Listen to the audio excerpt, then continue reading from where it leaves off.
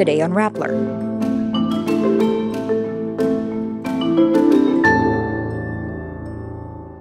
Government agencies advise against swimming and fishing in the areas still affected by the sunken oil tanker MT Princess Empress.